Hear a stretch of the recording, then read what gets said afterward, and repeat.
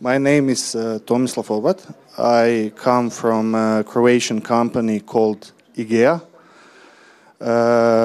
Me and my colleague Marko made a presentation about challenges in integration of GIS and non-GIS applications. So in short, I'll tell who we are, what do we do usually, and how we solve those problems. So they said that there is like a Dilbert joke for every situation in IT. So this picture could describe our current work. So with like experienced IT experts that don't code too much anymore, but were promoted to something else. So IGEO is a Croatian company. This is IGEO is part of IN2 Group. IN2 Group is one of the largest IT companies in Croatia. We have around 15 GIS developers. They are specialized in GIS, and around 300 developers in whole IN2 Group. They work in different areas. We cover a wide range of public sector and private sector projects. IGEO has more than 10 years of experience in open source GIS development, mostly web development and some desktop. We are working on national level systems like cadastre systems, address registers, nature protection, and similar. Basically, we are open source oriented. At first, we were working with GeoMedia for some years, but since like 2007 or 8, we started working with open source technologies like GeoServer and some other technologies. So this image describes what do we do actually. So we, on the lower level, we have GIS supported systems. So those are business systems that use GIS like added value. So we work with cadastre, with spatial planning, nature protection, roads, and some other areas. We work on domain geoportals that are on national level but are specialized for some area, like, I don't know, nature protection and other. And we're working on a national level geoportals. We've done geoportals in Croatia and Albania and some other countries. So what challenges do we have? So the two main tasks that we deal with are development of standalone graphically driven applications. So those are basically geoportals, and we develop GIS modules that are not standalone but integrate in other non-GIS or business applications. So, as I've said before, we work on national geoportals and domain-specific geoportals as standalone portals are concerned. Oh, sorry. These are some screenshots related to those geoportals. The first one is Albania, and the second one is SDI in Croatia, and the geoportal for national state geodetic administration. On the right side, we have some specialized geoportal for infrastructure, for roads and for nature protection or for sensors and air quality. The other group of tasks are related to integrations. We work with there's a standard set of functions that we support in those integrations. So usually when some system integrates GIS data, it uses GIS maps for some of the tasks that are shown on the screen. So we usually show something on map. Let's say we have a property and user says, show me this property on map. Then we make a digitization of those business-related objects, let's say location of this property, and we have show me thematic maps based on table data. This is like a simple BI integration. And of course, we need to geocode the location or find an address or similar. How do we solve these integration issues? So we have multiple approaches. Two main approaches are custom development. So in projects that are highly customized, we use development from scratch that are simple and they have specific workflow. And for other stuff, we use in-house development platform that is open source based.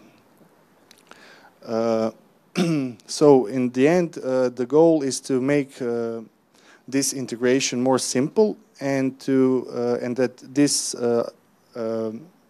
application looks like a single application. So there isn't you have a business application and at what point you have to jump to this GIS application. So the user interface should look as one application or integrated. When do we use custom development? So we try to make these custom development options as rare as possible, but sometimes we need it, especially in cases when there is a legacy system that doesn't have an option to easily integrate and is perhaps developed on some older technology like, I don't know, Oracle Forms or some older technology from 90s or 2000s. In the cases when we need a simpler functionalities and our platform is too complex and too big, and where there is some kind of specific workflow that isn't supported by our platform. So the goal is to minimize those cases and to make our platform called IGEO more flexible, and so we can use it in complex integrations and also in simpler integrations. IGEO platform that we develop, we're working on it for, I don't know, a few years, perhaps 5 years. So this is, on the beginning we were every time we had a project, we developed it from scratch. So we took open layers, some JavaScript library, and few programmers made this application. And during the projects, we've seen that there is some similarities, that we can make some platform, some base for every other projects, and we've started to develop this platform. So this IGEO platform is open source based. So every technology that we use is open source. The only thing that is not open source are perhaps databases that we use. So whenever we can, we want to use PostGIS or PostSQL, but sometimes the client wants to use Oracle or SQL Server or something else. Backend is based on Java Spring, and frontend is based on Angular and Open Layers and Cesium, and in cases when there is a need for 3D support. Of course, we have integration with the GeoServer, GeoWebCache, and GeoFence. Integration is realized through REST API, so we can like make some layer on GeoServer through our interface, or we can like initiate cache reload, or I don't know, work with security through GeoFence. So as I've said, so we use this IGEO on one hand as a standalone framework, a standalone geoportal, so we can like deploy it and user can make their own data, create new layers, expose it through services. On the other hand, we use it for custom development. This picture shows technology that are used in the system. So on the lower level, we have a meta model that is usually stored in PostGIS, or can be stored also on a SQL Server or Oracle.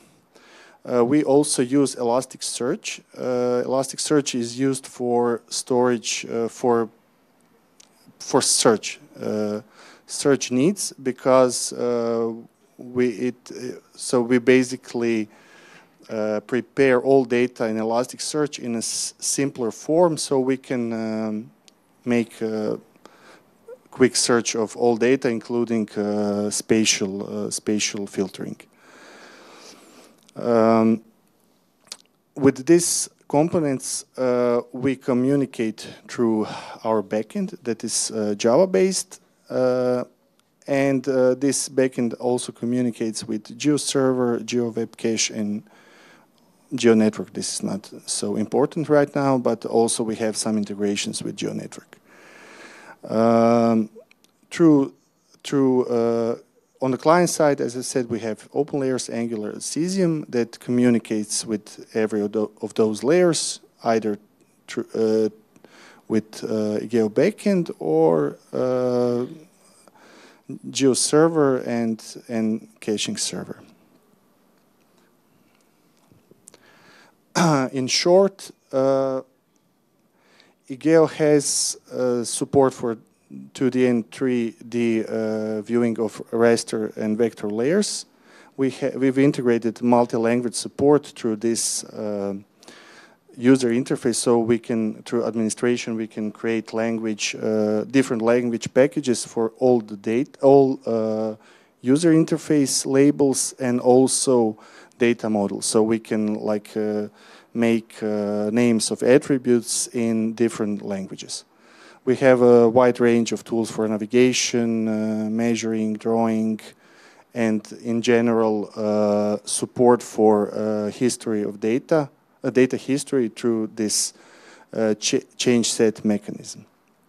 Of course, as I've said before, we have support for advanced search and identification using Elasticsearch and drag and drop of raster and vector data, which are stored on GeoServer. So we on the fly make like a new layer which is stored on the GeoServer, and we show it on the map. Also, we can integrate it with GeoWebCache, so we can cache it on the fly.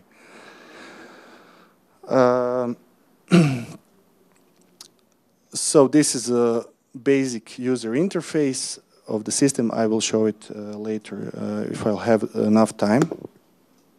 Okay, maybe I'll have. On the left side we have a layer tree that shows all the layers. Layer tree is hierarchical, so we can have multiple levels. Those is the list of the selected layers or shown on map. We have this base layer selection. On the right side we have all the tools that are also in hierarchical menus and the standard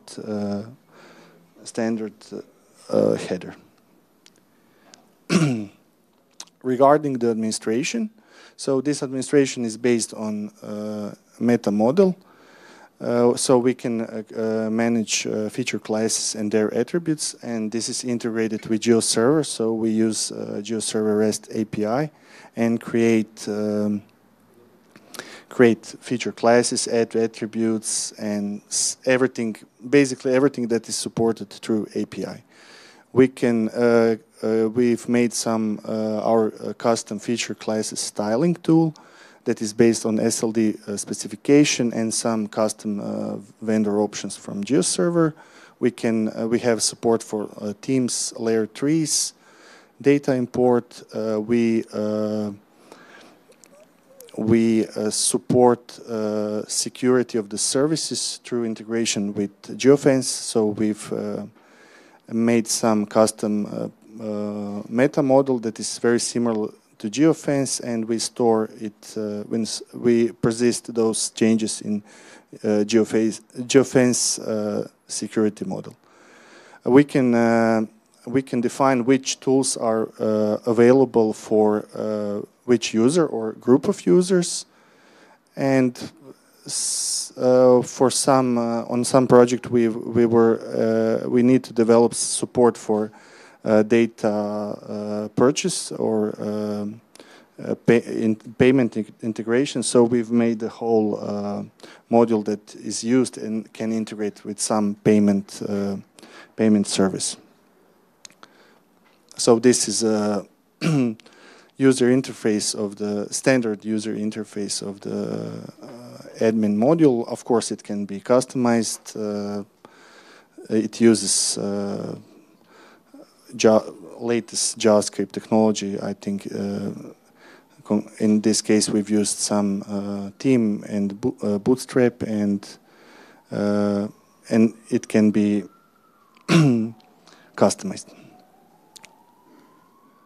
So how do we integrate it with other systems? So we usually, depending on the system that we need to integrate it with, we have like currently we developed two options. One option is WebSocket integration, and one integration is standard JavaScript API.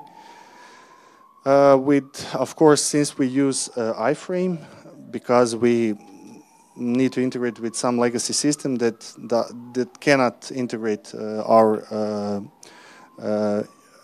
client side and CSS and some other issues. So we use it currently with iframe. We have some integration methods that we use, like a standard zoom to some location or draw some object and similar, so we can manipulate with data on the map through this other user interface. So what is the future of this? So since we are using iframes, this is like a very old technology and has its own drawbacks. The thing we're started to research is our web components. So web components is a mechanism that allows you to create custom web component in some of the JavaScript frameworks that you can register in any HTML that is loaded in web browser. So in your version of web browsers like Chrome, Firefox, or I don't know, Opera.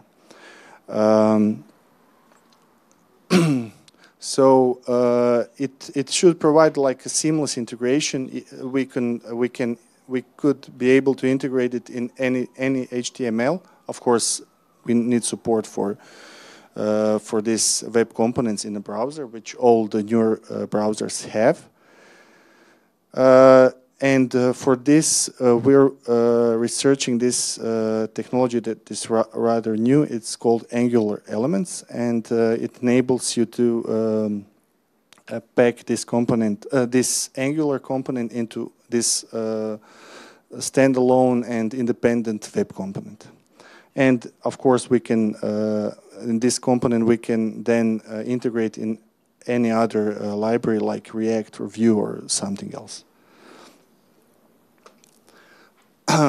So Angular Elements, so this is a way this web component works. So application registers custom elements in browser and adds this custom element to DOM. And after that, a browser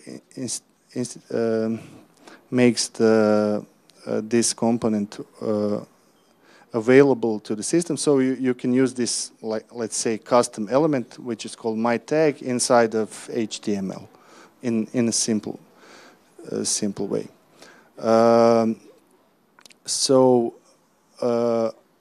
As I've said before, Angular is one of the most popular frameworks, and we use it for our platform.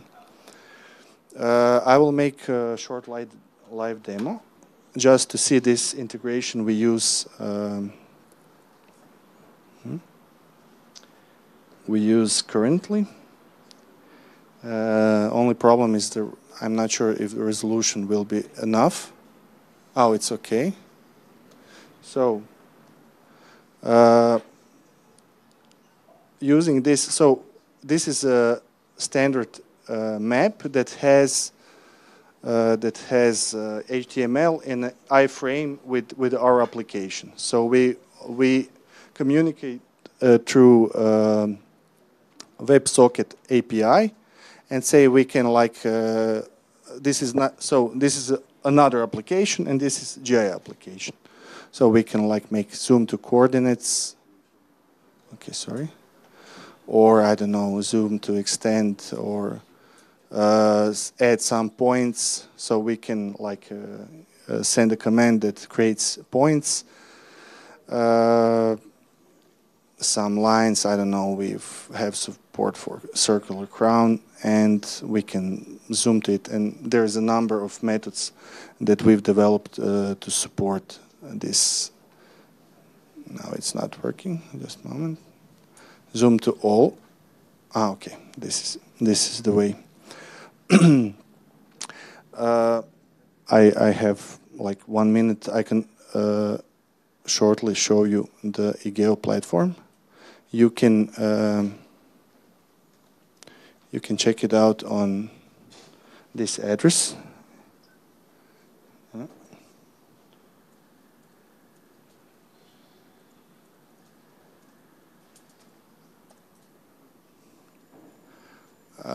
You cannot check it. Or I've written some. Okay, one moment.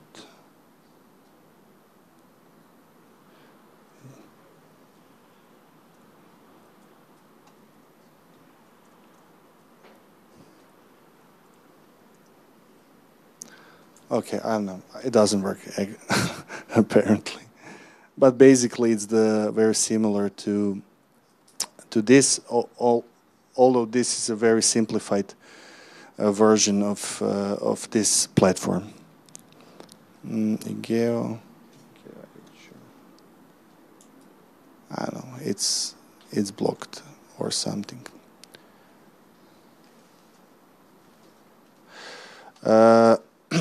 On the end,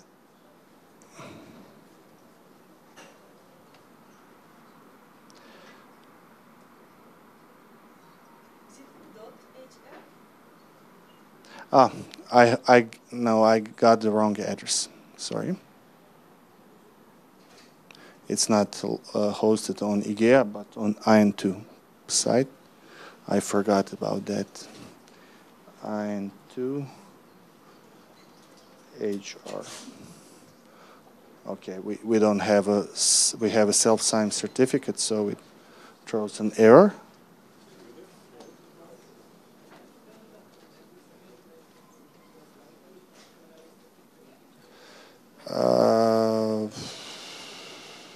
No, it doesn't work. Okay, sorry. On the end. If you try HTTP instead of HTTPS. No, I think it won't work. IGEO. Ah, so it seems that somebody changed. There is a geo.hire.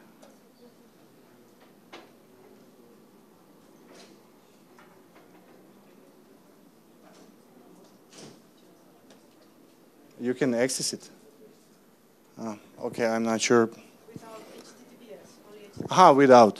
Okay. I could really use a mouse. Home.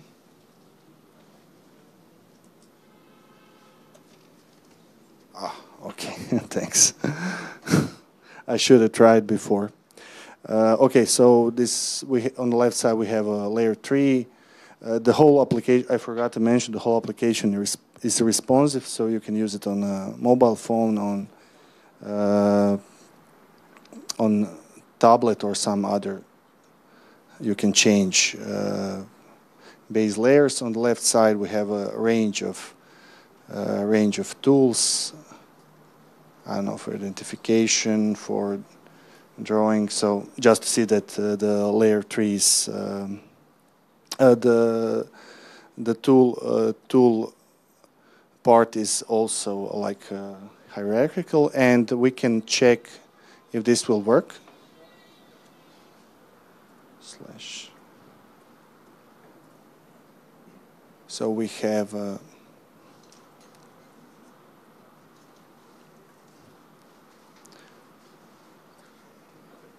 I guess it's not the same, or it's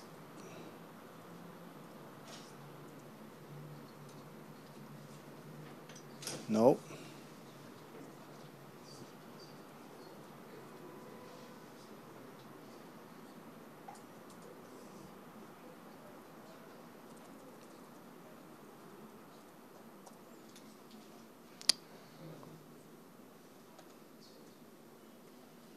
No, it doesn't work. Okay. If somebody will be interested in this, I can show you username and password.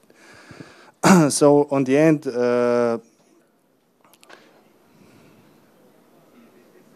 so you can check on this address, actually not on this because it doesn't work. But there is a question. So it's is IGEO open source? So in short answer is no, it's not currently open source, but we're planning to put it open source. We would like to prepare a good documentation. Probably some parts won't be available since they're project specific, but since we're like deep in projects, we didn't fully prepare it to make it open source. Does anybody have some questions? No. Okay. In this case, the next presentation is from Jakim Čepički. Is that correct? Okay. He will present.